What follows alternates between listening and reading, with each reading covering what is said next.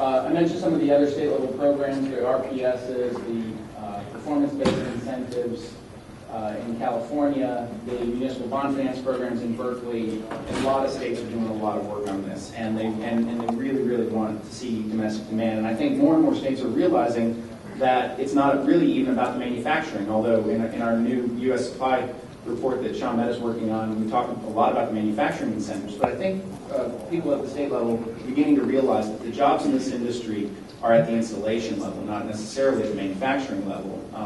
Certainly many multiples of jobs created at the installation level, and fundamentally non-exportable jobs. So if you have a demand program, you by definition have a jobs program around solar.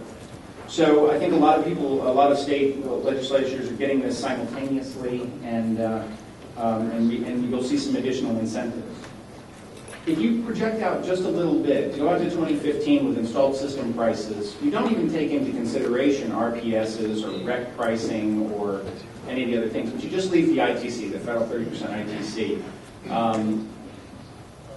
By 2015, with a 1% rise in grid electricity prices that you compete with as a solar installation, some 2/3 of the U.S. market will be below grid parity. So between now and 2015, you'll go from what we actually estimate to be something like 10 to 15% of the market at subsidized grid parity, meaning real-world cash grid parity, to over 2/3, and 99% will be within 5 cents per kilowatt hour, which could easily be made up by another 0.5 percentage point increase on the annual rate hike and/or REC pricing and/or carbon pricing and/or any other state incentives that you might want to add on top of it. The U.S. is going to be an extraordinary market. Everybody will be able to use solar cost effectively in a few years. So that's why you all are the smart ones. This is part of how much money can be created as we move past that. If you see module prices fall as far as they are, even with an increased cost of financing, which we've actually modeled in, I'll have to check this, something between 100 and 200 basis points additional cost of financing for 2009 and declining cost premium on financing over the next couple of years. But the demand curve, some like Germany or Spain, where they get sort of terminated at the end of at some point because the incentives become too expensive. In this market, actually more and more demand opens up as prices begin to fall. So you have a fundamentally convex demand curve, which is just really exciting. So in conclusion, I'm not going to repeat all of this, but we are really well situated in the United States from a manufacturing point of view, both thin film and traditional crystalline manufacturing, certainly on the polysilicon side. We're well positioned in the demand front, and we've got a lot of backing from federal and state incentives. If this industry is going to be a revolution, I think now's the time. And our job is just to figure out how to get all those pieces to work as quickly as possible and make as much money while doing it.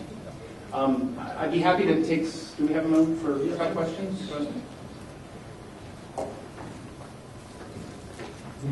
I know I sprung that on. Yes, sir. What do you, the previous slide or two, what do you exactly mean if you go back to right here? Isn't that a great picture? It's a wonderful picture. It's not mine, unfortunately. It actually was done by NREL and Robert Margolis and some other people, but they gave permission to use it. That's good. But in terms of, when you say 99% within 5 to 7 kilowatt hour, what do you mean? Meaning 99% of the electricity demand in the United States will be able to put solar on their rooftop, either cheaper than the grid electricity that it displaces, or within 5 cents per kilowatt hour of the electricity it displaces. Under those assumptions, which I think are pretty conservative assumptions. And what are we looking at, in terms of you make that statement, what are we looking at installed cost per watt, to arrive at that? Well, it'll depend. So installed cost per watt it would be so nice if it were just I could give you a number.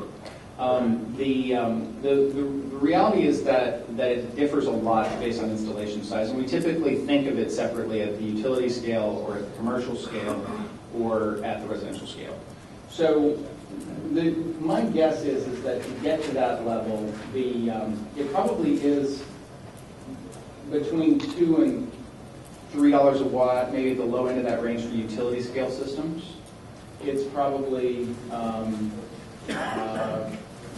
3 and change, we're right around 3 for commercial rooftop systems, which are going to be north of 500 kilowatts, probably a megawatt, kind of commercial rooftop, think big box retailer rooftops, or in the parking lot or parking garage, on top of the parking garage behind or something. And at the residential level, it'll probably be around 4. But if you think about that, that's almost precisely what the Solar America Initiative targets are. So the targets in that particular case were crafted with a lot of feedback from industry partners about what was achievable, and then they set them a little more aggressively to try to compel improved behavior. The interesting thing about this is that there's so much competition, there's so much supply, that it will probably be at or near these prices, unlike, I hope, what we saw in Germany and Spain, where excessive incentives on the price of the electricity as opposed to a percentage of the install cost ended up creating artificial price inflation. So I think that those Solar America Initiative targets, and you can get those from the NREL website, I guess, or the Solar America Initiative website, would be roughly on target for these forecasts.